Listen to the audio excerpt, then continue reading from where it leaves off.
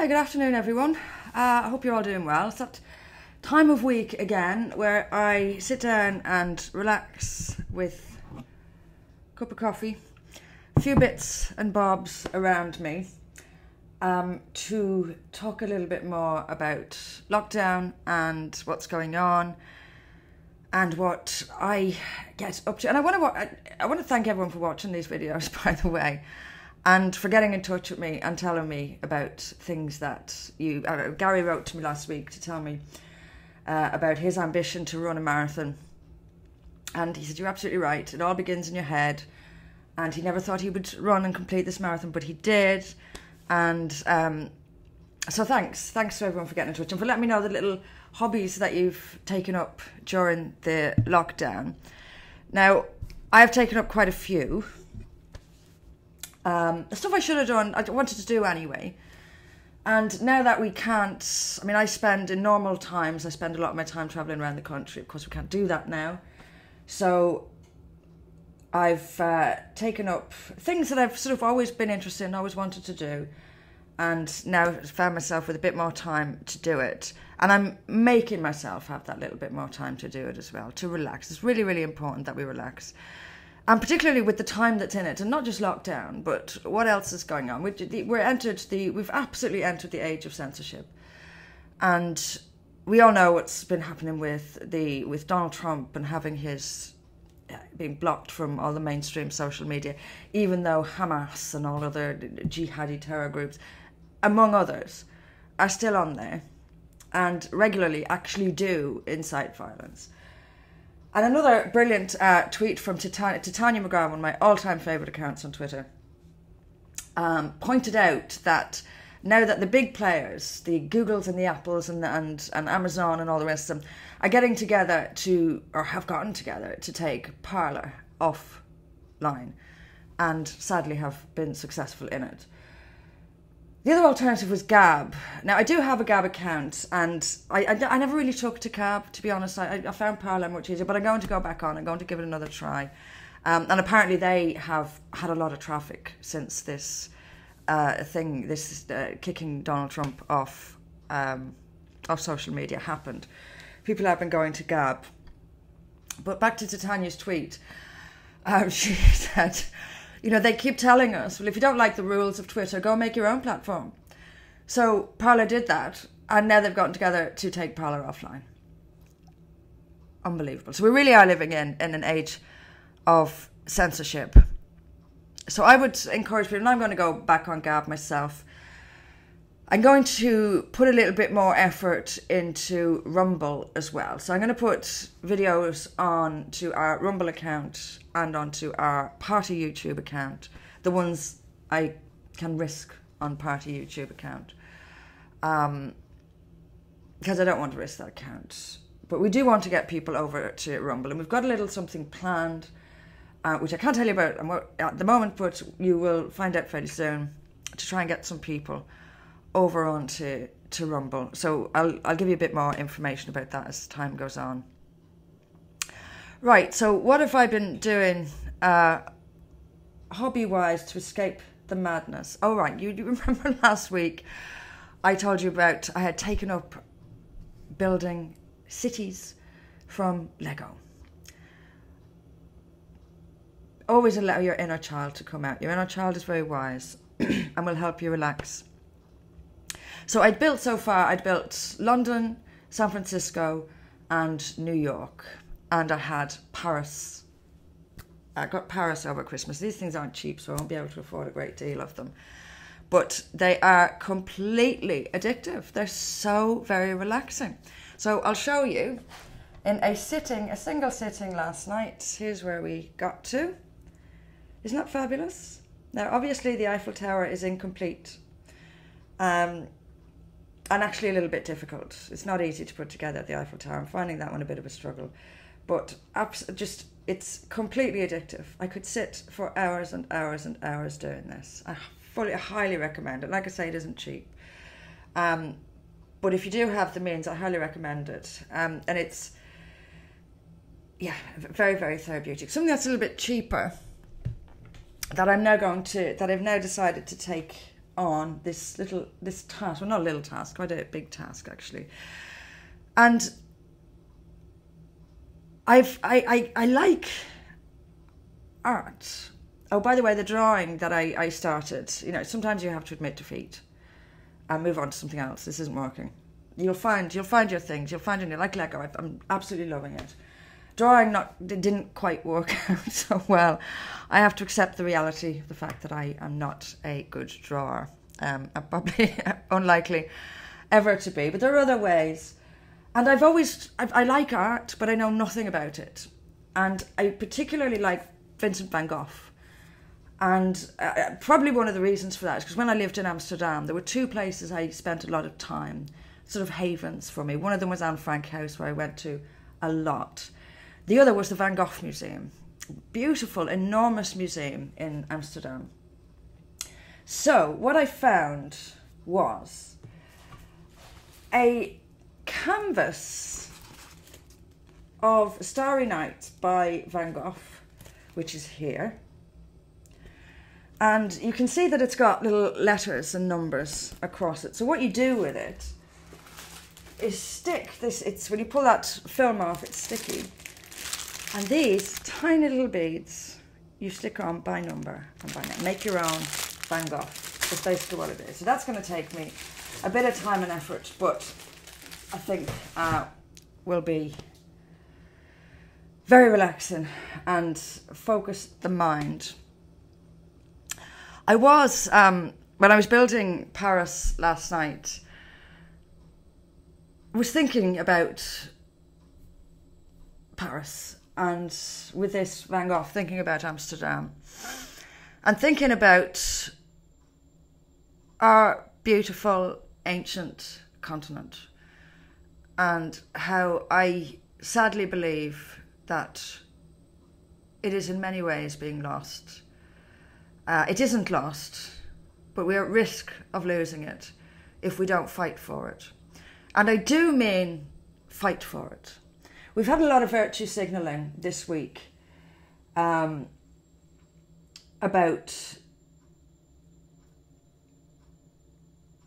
fighting for something. And when you look, once again, I don't feel I should have to qualify this every single time, but I will. Once again, very few people actually want what happened on Capitol Hill. These notorious scenes now on Capitol Hill. But the point is, nobody's listening. There are millions of Americans who genuinely believe, and with good reason, that they have been deprived of their rightful president and have had an Antifa, Black Lives Matter type, in other words, a complete and utter hypocrite who threatens everything that the United States is supposed to stand for, that they have instead had this guy imposed upon them instead of their rightful president. And no one's listening. The media, because it's not a media, it's an arm of Antifa, the publication of the anti-democratic movement, so represented now by Joe Biden. If you take away, and nobody's listening, the courts aren't listening, the media's not listening, so if you take away people's voices, it is our nature, it is our history. We can virtue signal all we like, but the history of man is war. And people will resort to violence if they are deprived of every other means. Now, I hate violence. I even hate raised voices. I don't like conflict, but nor will I run away from it. And to be clear about one thing, I'm a Democrat. I still believe our way out of this age of censorship is through democracy. And I fully intend to devote my life to democracy. In fact, I haven't devoted my life both to Great Britain and to defending democracy in Great Britain. However, to be clear, I am willing to fight to the death rather than become a slave. And that is the reality of it. And I think a lot of people feel the same way. But we are at risk of losing Europe.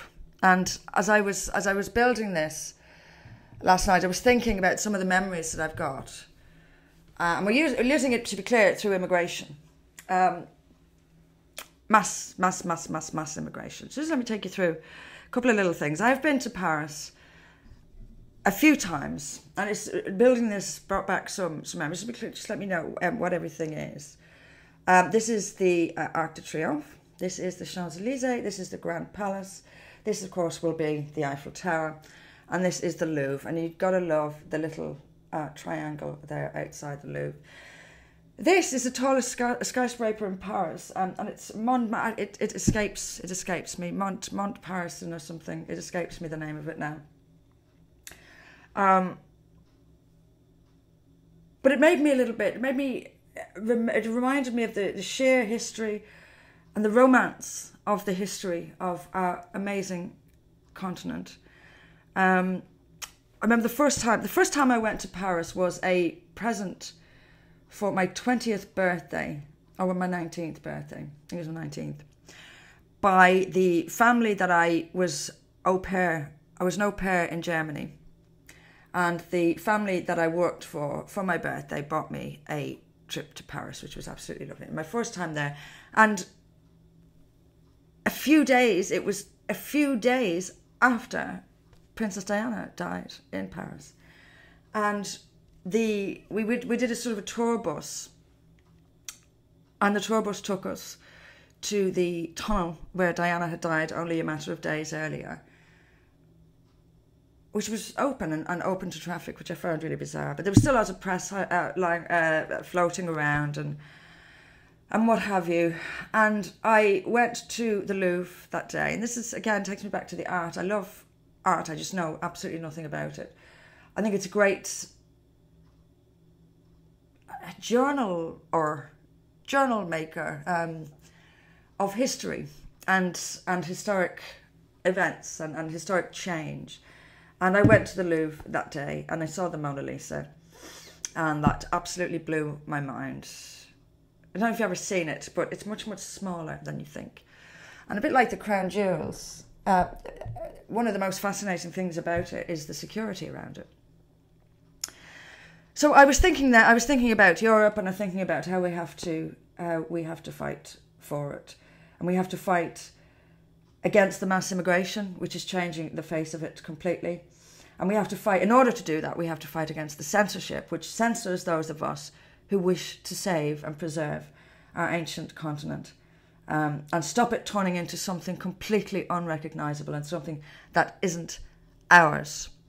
We are going to have to fight for that, and we need to get up, go out and take back our democracy, which for the last couple of years hasn't been easy to do because we didn't have any elections last year, and it's looking like we're not going to have them this year either. So it's getting much, much harder. What else have I got? Oh, just a little Christmas present I also wanted to show you. Do you remember this? I remember this this is one of the nicest Christmas presents I've had. I got this as a Christmas present this year. It's got 900 and something games on it from the 80s and 90s, and including the original Mario Brothers, the only video game I'm not a gamer by any means, the only video game I've ever played from start to finish is the original Mario Brothers, and now I have it again. And I did have a little play of it, and I wasn't. I thought actually I'd remember more than I did, but at the same time, it is amazing what your brain will retain. So looking forward to doing that. We used to do back in the 80s. Go to arcades and play Space Invaders and Pac-Man. Pac-Man is on there. I for some reason can't find Space Invaders on it, unless I'm missing it. There are over 900 of them, but I can't find Space Invaders on it. But Pac-Man is on there, and I'm looking forward to playing that. That really does take me back to the 80s. But of course, Mario. And we got that. Myself and my sister got this as a joint present back in the 90s, early 90s, or probably late 80s actually. And as I say, it was the only game I'd ever played from start to finish. And I've got it now again, and I can't wait to get back into it. one other thing that I've decided to do and to take up, or to have a look into at least, is this. The Art of Japanese Living. I had 2 major bucket list countries left. One of those was India, and the other is Japan. And I went to India in, I can't remember what year it was. Was it 2019? Was it 2019? I think, what was it, 2018? Anyway, I went to India to work on a volunteer at an animal shelter. Oh, and by the way, the greyhounds. Oh, I love the greyhounds. I put up a video on Parlour, which is now gone, of course. I went last week. I went in. They have a puppy section, and these are months old only, these dogs. Months old. And it was heaven. You walk in and they just swarm at you. Absolute heaven. Jumping all over you, completely covered in mud, which I love. So it's going amazingly. These dogs, these greyhounds are absolutely wonderful dogs. And I already want to bring them home with me. There's one particular dog, Mary Ann. And she likes to, and you go in and give her a bit of a cuddle. She likes to get down and go on her back for belly rubs. And I'm already completely in love with this dog. And I've already told them that I want her. I want her to come home with me. I don't know what Jenny and Steffi will think of that, but probably not great. Probably not much, especially Jenny. Jenny doesn't like dogs that are bigger than her. Jenny didn't have the best start in life. She came from Puppy Farm. She came from Puppy Farm, actually, that was so bad it was closed down by the police. So she didn't have much socialising. When she came to us, she had 4 different bacterial infections in her lungs. And so she was on several different sets of antibiotics from very, very early in her life. She couldn't get her inoculations while she was on these antibiotics, and she was on them for some weeks. And because she couldn't get her inoculations, she couldn't go out until we couldn't bring her out for a walk or out to play until much later than she needed to, because she was really, really ill. So she didn't really get the socialising that she needed. The puppy farms take them away from their mothers really, really young. So she didn't get the teaching from her mother. She didn't get the socialising. So she's not a fan of dogs. She knows our other dog, Steffi. She lives with her. They're best mates, actually. But when we go out for walks, Jenny is terrified of dogs that are bigger than her, which is heartbreaking.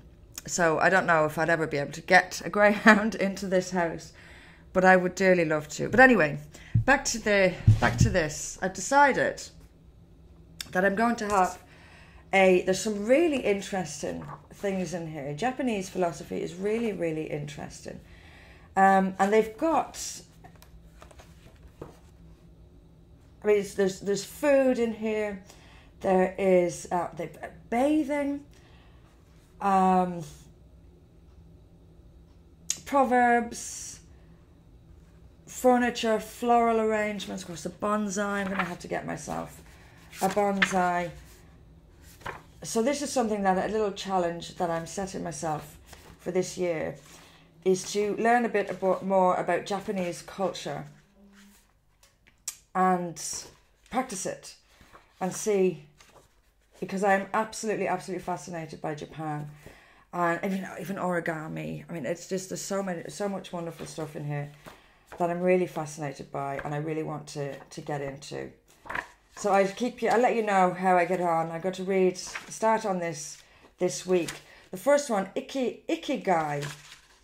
I don't know whether I'm pronouncing that correctly.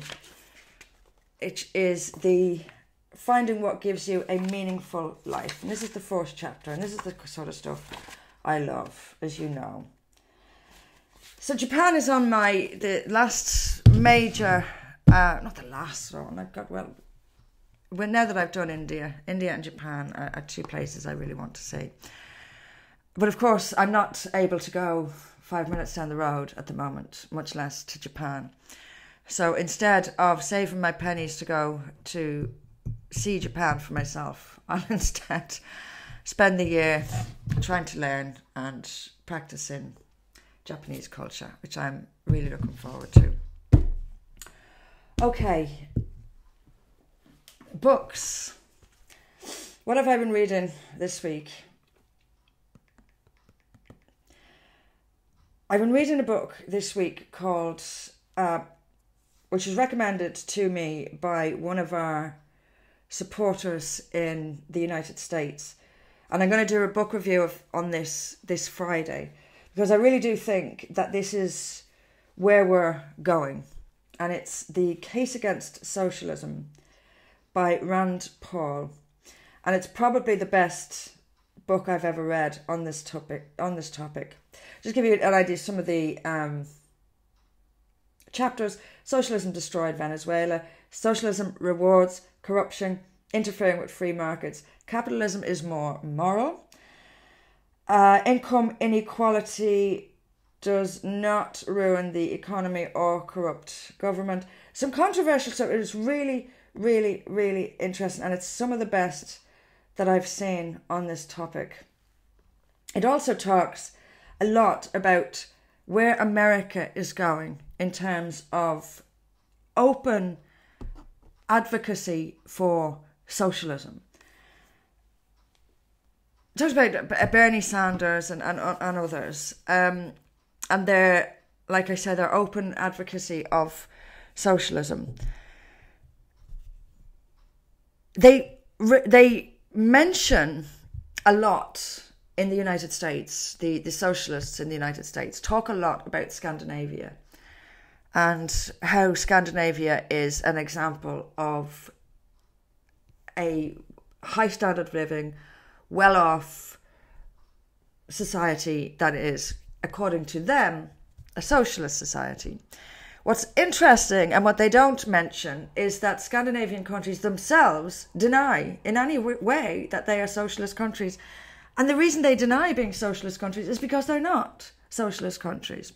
Yes, they are high tax countries. And yes, their welfare system is very, very generous. But they make their money on the capitalist markets just like everyone else. Norway, Sweden, Denmark are very successful countries, yes. Well, let's see in a few years what the mass immigration does to them.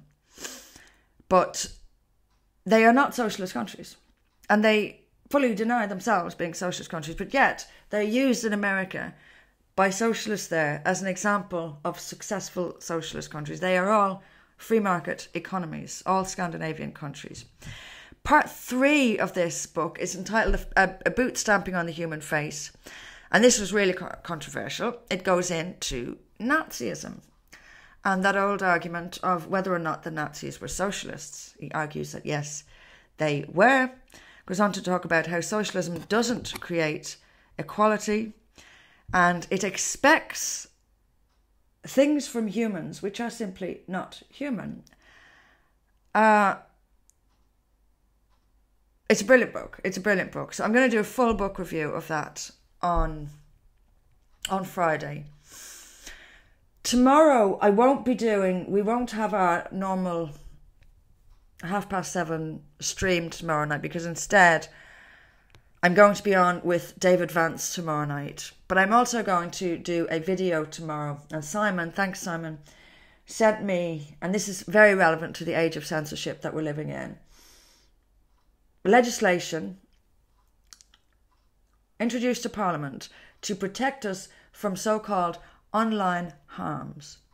And given what's going on at the moment, the last thing I think we need is the Tory government calling for and legislating for even more censorship on the internet. So I'm still reading through this. I'm reading through the legislation itself. I will get a review of that up by tomorrow night. I am going to go back on Gab. I'm going to put this out on Twitter in a few minutes, actually, just to try and drum up a bit of support for this. There's a book coming out in the United States called Unmasked. And it's by Andy No. Now, Andy No is, I've never met him in person, but I've talked to him many, many times. He's a really, really great guy. He has been documenting, bravely facing on, he's faced violence for doing it, bravely facing up to Antifa, particularly in Portland and Oregon, for quite some time now, and documenting it all on Twitter and elsewhere. And he has written this book, Unmasked, how Antifa is the radical, I can't remember the subtitle, Antifa's radical plan to destroy democracy. Now, in Portland, at the moment, there is a group of Antifa protesters outside a bookshop which was going to stock this book. And they have been protesting outside this bookshop for days, wanting this book banned, or threatening this bookshop not to stock this book. There's a video on Andy's Twitter account of a woman masked up, standing outside, demanding this book be withdrawn, while genuinely thinking she is protesting against and opposing fascism. You cannot, you can't make this up. They haven't got a clue what they are talking about. Not a clue. Absolutely not a clue. They throw around these big words like racism and fascism without an iota of what they are talking about. They whip up violence all the time. They engage in violence all the time. And with the both implicit and explicit support of the very same Democrats who are currently trying to get Donald Trump impeached for inciting violence, something he did not do. This is the age we live in. Everything upside down and inside out. However, as you very well know by now, I strongly believe that we, the Democrats, the people who believe in democracy, must and will win this. If we do not fight for our democracy, it is inevitable that the result will be violence. Because, how do I know that? Because that's always been the result throughout history. This isn't the first time that that democracy has been taken away from us. It's not the first time that our freedoms have been taken away from us. So throughout our past, people have both fought violently and non-violently to get their democracy back, and they have succeeded. But if we lose democracy, it is inevitable that violence will result. And it will be the fault of those who take our democracy away. The Democrats currently trying to impeach Donald Trump for something he hasn't done have and do condone and support the violence of Antifa. Now, support Andy. Andy, no, he's a really good guy. Support him. His last name is spelled NGO. Many of you will probably know him. They desperately want this book banned, and that makes me want to read it ever more, and I will be ordering it as soon as I can. Okay, so where are we? Okay, so let's get on with our 3 words of wisdom. I'm going to go through this book until we finish. And when I finish this book, I'm going to take out another book with similar things. So this is the book I've been reading for the past some time. Words of wisdom, inspirational quotes and thoughts on optimism. And we're up to number 15. I think there are 100 and something of them. So we've a way to go. Okay, so number 15. There are no shortcuts to any place worth going. Beverly Sills. Now, sadly, I don't know who Beverly Sills is, but she's right about this. Whoever she is, she's right about this. This is, again, similar to what I talk about every week, really, on this video, is the culture of instant that we live in now. And people wrongly believing that if you can't succeed instantly, you can't succeed. I actually believe that to build something of substance, even in the age of instant celebrity, to build something that will last enough substance, can't be done instantly. Easy come, easy go is a very apt phrase.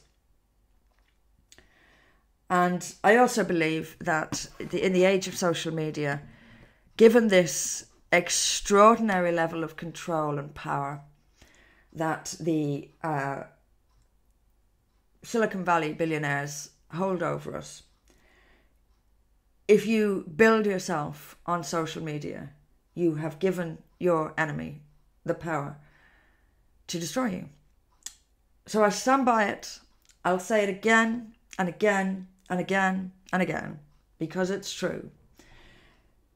If you want to succeed, you're going to have to work hard, which is good for you, and where you make friends and meet people, and that's what life is all about. So I'll read quickly the explanation on this. One of today's biggest misunderstandings, excuse me, is that people want a quick fix. 3 steps to happiness, 3 keys to financial freedom. The problem is there is no quick fix, and thinking that there is leads to more unhappiness. No wonder we have higher depression and suicide rates than ever before. Happiness is possible for you, financial independence is possible for you, but you have to be ready to do the work. Be patient and fail over and over again. I talked a little bit about that last week as well. Now, who did I see? I think it was one of these Dragon's Den people who was speaking about bankruptcy. He'd previously been bankrupt. And you'll hear that a lot. It's sort of like people who go on to be millionaires and billionaires having failed businesses behind them, or Gordon Ramsay having failed restaurants behind him. In many respects, a lot of people would argue that failure is actually, in order to learn how to succeed, you have to at least, you don't have to, I suppose, but what you can do is take failings and learn from them and not make that mistake again. You will have to take rejection over and over again, but in the end, you will succeed. If you waste your time looking for the shortcut, you will be doomed. Yes, you might win the lottery, but did you know that statistically you have a better chance of being struck by lightning? I'm just saying. Stop searching for the shortcut and start working on your goals now. Your future self will thank you. And as I said, you know, the idea that hard work and a long journey is something to be feared, I completely disagree. Hard work is good for you, genuinely good for you.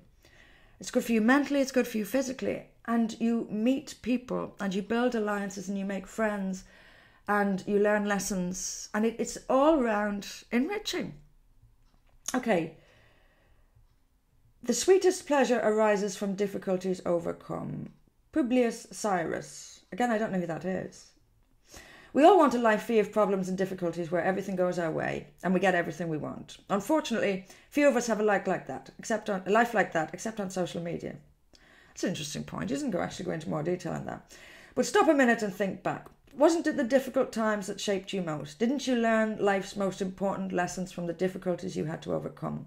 Didn't your confidence grow every time you managed to overcome obstacles and solve problems? Aren't difficulties and overcoming them exciting? Yes, they are. Weren't your biggest losses the seeds for your greatest victories? Remember, it's the biggest storms that make the best sailors, not the calm waters. Similar to the first one, but deserves repeating if you ask me. Okay, next one, number 17. I think whether you are having setbacks or not, the role of a leader is to display a winning attitude. That's Colin Powell. Science has proven that our attitudes are more important for winning than talent, genius, or anything else. Setbacks are a normal part of life. They will come sooner or later. As the leader of your life, you must maintain a winning attitude, knowing that you will prevail in the end. You have overcome setbacks before, and you will do it again. Having a winning attitude means that even in the face of a loss, you are convinced that you will win in the end. Sometimes learning from a short-term loss can set you up for an even bigger long-term victory. And these are all along the same theme, obviously. But that point needs and deserves to be repeated over and over and over again. It is your attitude that will determine whether or not you succeed. It is your belief that will determine whether or not you succeed. And it is your ability to take things that go wrong, to take failings and learn from them. And I can see that the next ones coming up are going back to my old favourite, gratitude. Even be grateful for them, because had they not happened, had this mishap not happened, this failing not happened, you wouldn't have learned the lesson you needed to learn. So even be grateful for your mistakes and your failings. I've started to read this week. Now I'm going to go through this in one of these videos as well.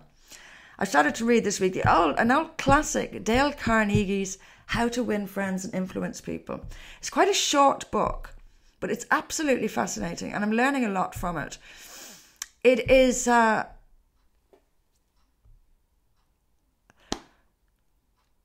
is 6 parts to it, and it's essentially how to treat people. It's a guide how to treat people properly.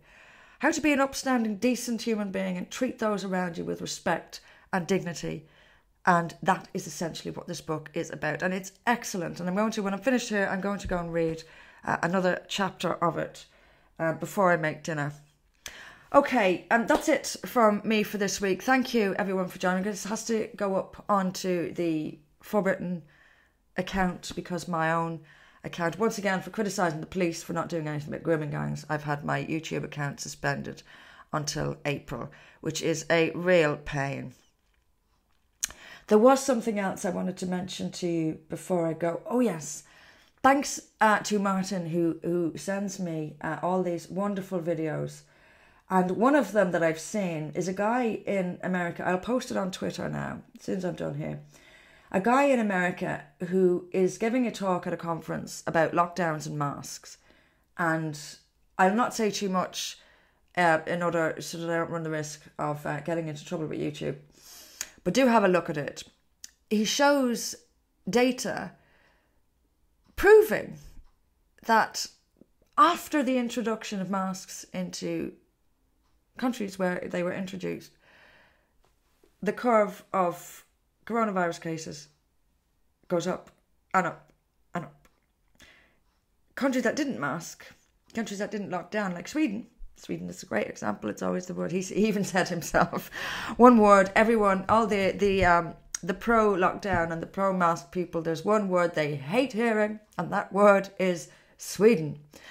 And Sweden's, you can see its graph is pretty much stable, going across, no lockdown, no masks. And compared to countries with lockdown and masks, which are going up and up and up and up and up. It's, again, I watch a lot of this stuff. I go through, I wade through, and I'll tell you about the best of them.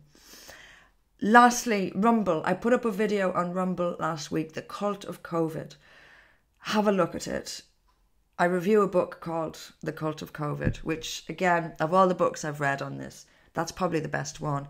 This video, which I'll share on Twitter now, is probably the best talk I've seen given on the lockdowns and masks. Again, I'm not going to say too much here because I don't want to get into trouble with YouTube. Right, that's it. I'll be back. I'm on with David Vance live tomorrow night at 8 o'clock. There'll be a video from me about the latest legislation aimed at keeping us from online harms. In other words, censoring people. Friday, I'll be back with a book review of The Case Against Socialism. And over the weekend, I want to have a little chat with members. And so we've got for members watching this, we've got a committee meeting this week. I will be contacting you all about what we are going to decide to do as a party about what is going on in terms of elections and what have you. So thanks to everyone for sending in ideas on what we ought to be doing. This will all be discussed on Friday, and I'm going to spend a good chunk of the weekend communicating with members about where we are, what we're doing, and how we need to get out of it. We will fight for our democracy by using our democracy. Okay, that's it, everyone. Thanks very much for joining me. I shall see you tomorrow night live with David Rance at 8 o'clock. Take care. See you soon.